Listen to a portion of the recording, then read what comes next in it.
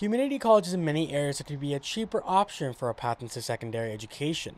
COC's student housing project that was meant to help low-income students that would be built in Lot 6 is now no longer. Earlier this month, the college's Board of Trustees announced their decision to return $62 million to the state.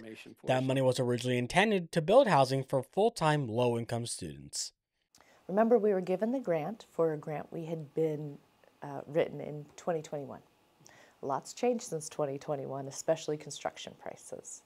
So the cost of building the facility now would exceed the $61.8 million that they had given us. At a board meeting, Jerry Danielson discussed the decision behind returning the funds. If a student isn't full-time anymore, they would have had to have been full-time. If they're not full-time anymore, how do we deal with that? Maintenance issues like plumbing and electricity, all that kind of stuff plays into it. It was going to be way more money than you saw on paper.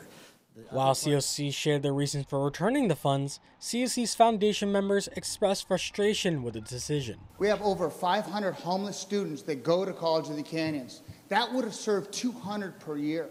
We need to start now putting our money where our mouth is. We'll never see the $62 million. It's gone.